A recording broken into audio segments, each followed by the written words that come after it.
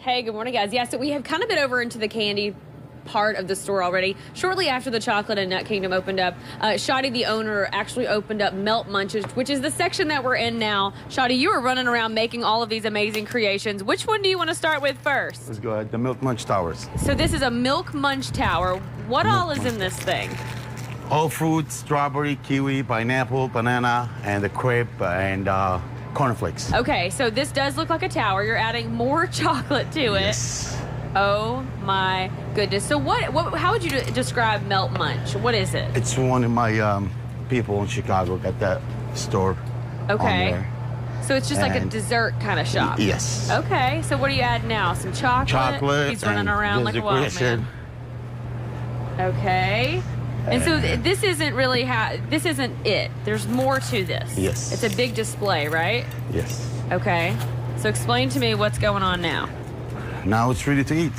It's ready to eat? Yes. Oh, here it goes. Wow. So what all is in this? It's a crepe, Strawberry, right? kiwi, crepe, chocolate, and pineapple.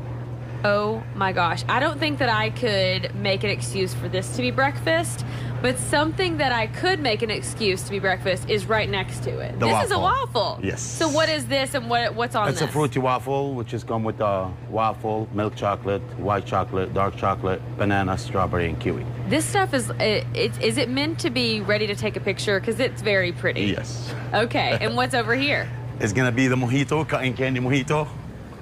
So there's literal cotton candy on top. And when you say a mojito, this doesn't have alcohol in it, correct? No, it's no alcohol. Just a Red Bull or a 7. Oh, you're not done. A Red Bull? Yes.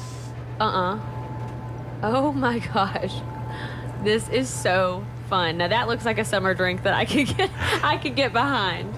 So why did you open up Melt Munch in the same space as the Chocolate and Nut Kingdom? You said that there was a reason.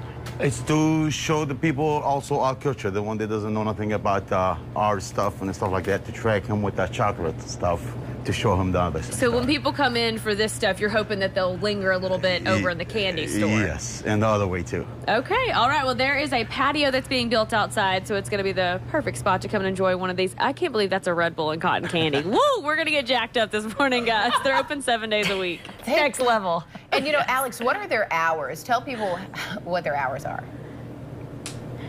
They are open from 10 to midnight. Oh, late night.